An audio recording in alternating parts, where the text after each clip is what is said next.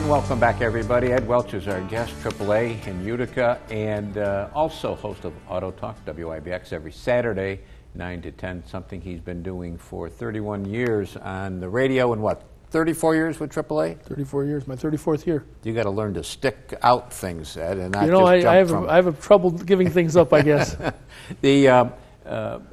There's been a study that AAA has done. Yes. And I can understand what you're saying about it being a sensitive topic, and that is, when should somebody pack it in terms of their driving? When are you too old to be out on the road? Well, and you know, what's interesting is we're taught to plan for our retirement.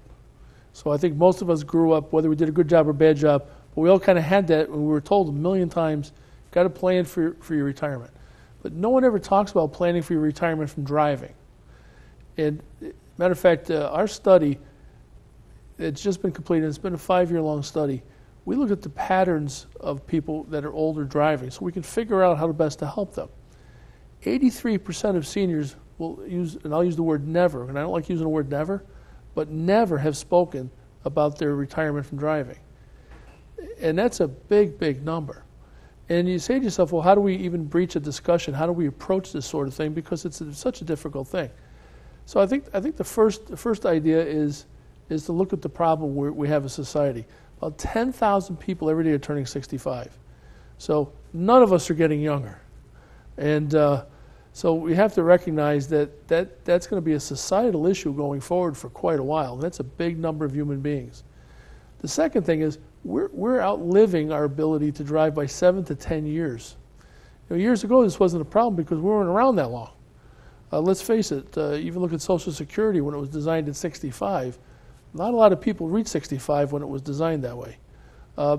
Today, 65 is the day you're going to retire, and many people are retiring sooner than that.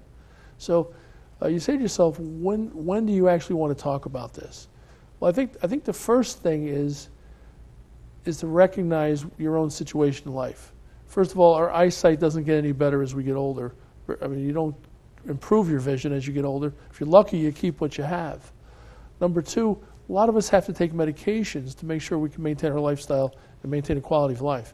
So things like medications certainly play a big role in our ability to drive and our eyesight. And of course, our motor skills change a little bit. So it starts with a discussion that's, okay, I'm not going to go run the Boilermaker next year, but you know what, I've got to start figuring a few things out. And at AAA, we have a lot of planning tools for people to use.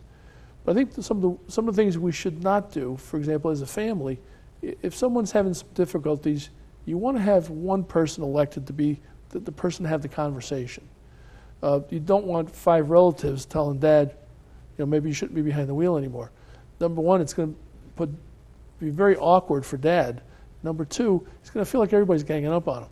So I think the number one thing is one person should lead the conversation privately and say, okay, let's have a discussion here, what's going on. We have some tools that you can go to online that really you can self-evaluate yourself so that you can get some concepts of where you're at with things. A lot of people, I don't think, realize where they are. I was just dealing with a friend of mine whose driving abilities is not what it was, and we had a conversation about this. And we both agreed that maybe he should not be driving after dark anymore. And after he had his eyes checked, he came to a logical agreement that, yeah, we probably shouldn't do that.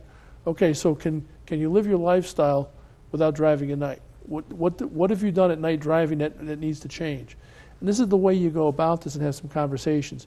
So what are some of the questions, Ed, that people would have if they went onto the website?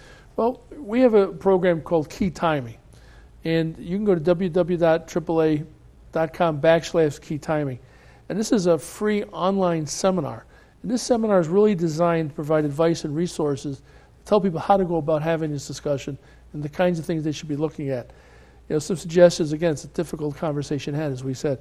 We also have a website, a national website, seniordriving.aaa.com. If you go to that website, there's a ton of resources there that you can actually look at, again, to give you some concepts of what to do. Then we have the RoadWise RX. You can go to the RoadWise RX on AAA.com, and you can put your medications in that you're taking. And literally, it'll tell you what kind of repercussions there could be. And what's interesting is many times the drug by itself has no repercussions. But what happens if you take it with something else that you're taking? So I really think as adults, and who are, there's nobody more responsible than a senior citizen. We've had a long life of being responsible adults and helping families and doing all the things that we've done to get through life. So I really don't think that it's a matter of irresponsibility. I think it's a matter of just understanding and education. And that's one of the things AAA is going to want to help people with over the next few years. So what we're saying is then just because you're 85 doesn't mean you shouldn't be driving. Maybe you shouldn't be driving when you're 70. Well, and that's a good point, Joe. A great example is one of our oldest members who passed away not too long ago, been a member of AAA since 1938. He's paid his membership through World War II, if you can believe that. And this gentleman, at 90, drove to Florida. And he was probably in better shape than you and me. I have friends in their late 50s and early 60s that are starting to have some medical issues that's hurting their driving ability. So it's really got nothing to do with your chronological age. What it's got to do is your physical condition and your situation in life. And again, your eyesight, your medications, what you may be suffering from, and starting to realize what your limitations might be. I think it's just learning how to go through a process of learning. Again, because if 83% of the seniors never speak of this, it tells me that we've not done a good job as a society providing information for people. Well, it's a hard thing to talk about. If you take away somebody's ability to drive, boy, you're taking away a large part of their life. Absolutely, and I've had conversations with many of our members as they've gotten older, and we've talked about some of those things. And I think what you have to do is, again, it's a graduated thing. You're not flipping a switch here. Yeah. But I was just having this conversation with my father. He's 82, and he's given serious thought about not getting behind the wheel because he's, thank God, have had no mishaps, but he doesn't trust certain situations, like in traffic, for example. Last year, over 200,000 seniors were in car accidents nationwide. Over 3,500 of them were killed. In New York State, the number was 52,000 accidents with 210 fatalities. And that's an awful lot of people to get hurt and killed. The state doesn't do a lot either in terms of helping with this, do they? Well, no, and that's why, again, AAA is here to help educate people. And our online resources are free of charge. Anybody can go there. You don't have to be a member. And I think the idea is to start with a self-evaluation and say, okay, where am I? And again, just like you plan for your retirement, you say, okay, you know what, for the next 5 or 6 years, I'm fine with this, but my night vision is starting to deteriorate. Okay, maybe when I turn to this age, I'm not going to drive at night anymore. Or maybe I have a medication reaction in the afternoon, but I feel really good in the morning, so I'm going to run my errands in the morning. Mm-hmm. And these are the sorts of things that people need to do. I'm glad you made that point. You don't have to be a member of AAA to go onto this website Absolutely and do all this. not. Okay. When we come back, talk about planning. We ought to look ahead for planning for, it's back to school right around the corner. Summer is almost behind us. So we got to talk about that too. Ed Welch is our guest. Short break, right back.